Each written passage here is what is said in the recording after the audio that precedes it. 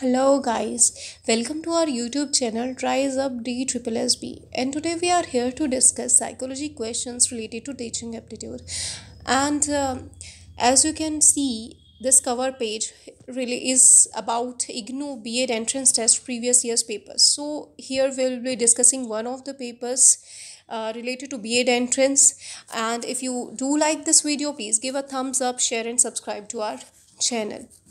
Let's proceed with our work. Teaching, learning and the school, section 4th. तो हम आज ये डिस्कस करेंगे. The true objective of education is making students able so that they can earn a living, preparing students for jobs, helping students to acquire knowledge और facilitating all round development of the student. तो education का main objective होता है ताकि बच्चों की all round development possible हो पाए. Okay, so it's correct option is D. The job of a teacher is to help students in self study, motivate students to study, create a good environment for studies, tell students about the mistakes committed by them. तो teacher का काम होता है एक favourable environment create करना जिसमें बच्चा आराम से पढ़ पाए. So it's correct option C, create a good environment for studies. It is important for the teachers to have complete knowledge of the subject, complete knowledge of the teaching methods, knowledge about the students और D all of the above.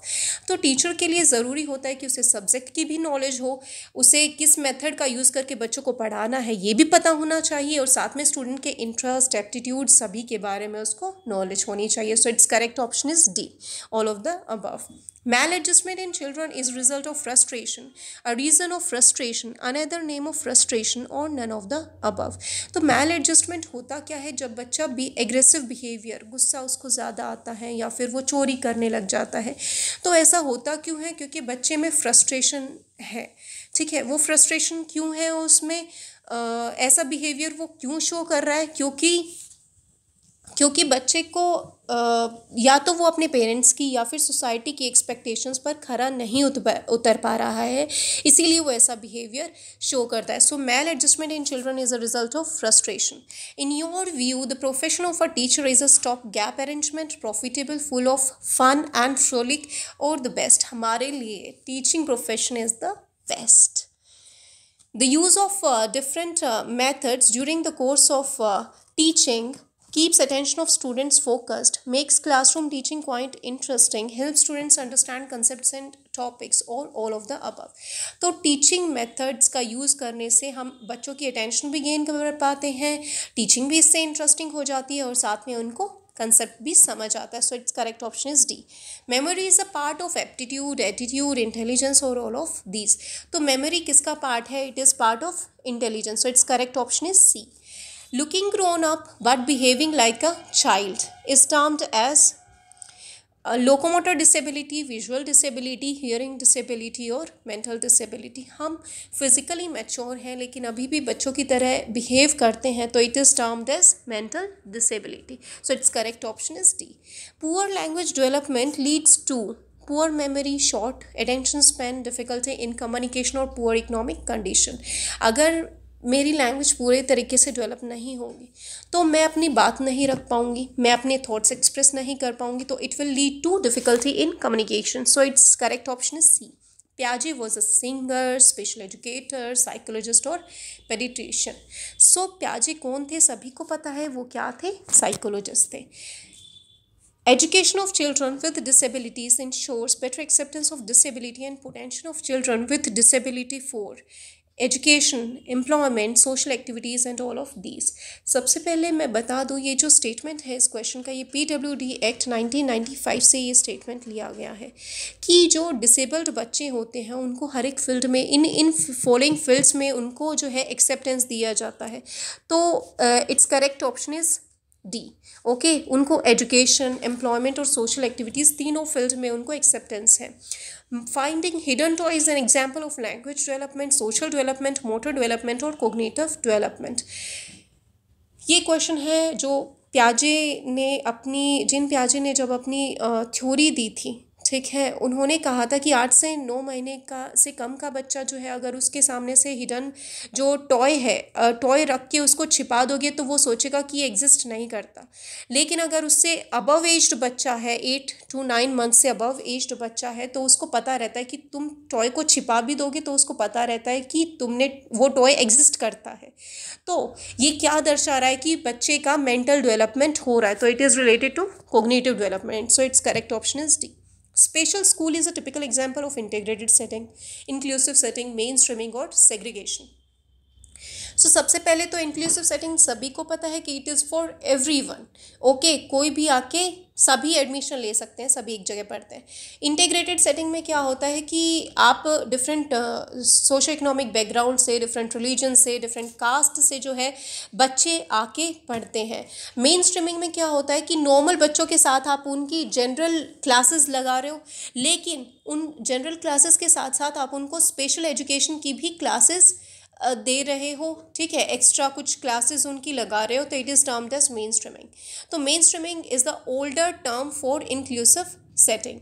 इन दोनों में सिर्फ यही फ़र्क होता है कि ये असेसमेंट जो होता है, दोनों में असेसमेंट का जो तरीका होता है ये अलग रहता है। So special school is a typical example of main streaming, that is option C. The children who perform much below their potential are known as mentally retarded, underachiever, gifted, children, physically handicapped. तो इन बच्चों को क्या कहते हैं? mentally retarded. So its correct option is A. Mental retardation is referred as mental illness, mental ailment, intellectual disability और pervasive developmental disorder. सबसे पहले तो ये पता होना चाहिए कि pervasive developmental disorder होता क्या है। pervasive developmental disorder होता है कि when there is delay in the development of socialization and communication skills. जब आप किसी के साथ कम्युनिकेट नहीं कर पाते, किसी के साथ घुल मिल नहीं पाते हो, तो जैसे ऑटिज्म वाले बच्चे होते हैं, ठीक है, वो भीड़ भाड़ में जाना पसंद नहीं करते, तो इसी को कहते हैं पर्वेसिव डेवलपमेंटल डिसऑर्डर। तो mental retardation is referred as पर्वेसिव developmental disorder. So it's correct option is D. Disability may occur only among the highly educated, among the rich, among the poor, across all socio-economic group. तो इसमें क्या होता है कि disability ऐसा नहीं होता कि सिर्फ हाईली एजुकेटेड में ही हो, रिच में ही हो, पुअर में ही हो, it is across all socio economic group. So it's correct option is D. IQ score of dash indicates mental retardation. जो हमने टर्मन का क्लासिफिकेशन पढ़ा है, तो उसके अकॉर्डिंगली क्या कहता है कि 70 से बिलो का जो बच्चा है वो मेंटली रिटार्डेड में आता है। So it's correct option is a. PWD act 1995 states dash job reservations for persons with disabilities. तो PWD एक्ट क्या कहता है कि जो पर्सन्स डिसेबल्ड हैं उनके लिए 3% जॉब्स रिजर्व रहेंगे। So it's correct option is a. Total communication involves single modality, dual modality, all modalities or no modality. So total communication में all modalities involved रहती हैं। Inclusive education is related to preschool, special education, resource room and resource teacher, integrated setup or none of the above. So inclusive education में integrated setup से relate करता है। So it's correct option is C. Stuttering is a voice disorder, fluency disorder, articulation disorder, language disorder. So stuttering को हिंदी में हम बोलते हैं हकलाना, तो ये जो बेसिकली किसी वर्ड का फर्स्ट लेटर बच्चा जो है रिपीटेडली बोलता रहता है, बार बार उसको बोलता रहता है फर्स्ट लेटर को, तो इसको कहते हैं हकलाना और स्टटरिंग। तो ये क्या होता है? एक फ्लुएंसी डिसऑर्डर है। So it's correct option is B. NIVH is situated at Mumbai, Delhi, Dehradun, Ahmedabad. So NIVH होता क्या है? National institute of visually handicapped, national institute of visually handicapped, visual handicapped. Okay, so it's is situated at Dehradun. So it's correct option is C. RCI, Rehabilitation Council of India, does the registration of teachers, rehabilitation professionals, both A and B or none of the above. तो जो RCI है, जो mentally जो disturb बच्चे रहते हैं, वो यहाँ पे जो जाके जो है मतलब उन्हीं के लिए होता है ये। तो RCI या रिहेबिलिटेशन काउंसिल ऑफ इंडिया को सेटअप किया गया था 1986 में, and it is a statutory body in 1993। सो 1986 में सेटअप किया गया एंड स्टैट्यूटरी बॉडी बनी 1993 में। तो it does the registration of rehabilitation professional. So it's correct option is B. Okay, B. Abacus is used by visually impaired persons, hearing impaired persons, all the persons with disabilities or none of the above. So abacus हमें पता है कि blind persons use करते हैं. Okay, so its correct option is D, none of the above. यहाँ पे मैंने एक नाम लिखा हुआ है इसी क्वेश्चन में, Tim क्रेनमर. Okay, he was the person who invented abacus at first. पहली बार इन्वेंट करने वाला जो पर्सन है abacus को, वो है Tim क्रेनमर. So next question is, if the age of mother is dash, there is higher risk for the birth of child with mental retardation. अगर mother की एज इतनी है तो बच्चा जो है मेंटली रिटार्डेड पैदा होने के हायर रिस्क, उतने ही रिस्क ज़्यादा हो जाते हैं. तो अगर below 18 years, above 35 years, below 18 और अबव 35 ईयर्स, और नन ऑफ द अबव. लेकिन यदि माँ की एज जो है बिलो 18 और 35 ईयर्स, बिलो 18 और 35 ईयर्स, बिलो 18 और 35 ईयर्स, ओके, होती है तो बच्चा मेंटली रिटार्डेड होने के रिस्क ज़्यादा होता है.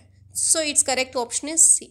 Okay, so today we have discussed one of the question paper of B.Ed entrance, and if you do like this video, please give a thumbs up, share and subscribe to our channel, and thank you very much for watching this video.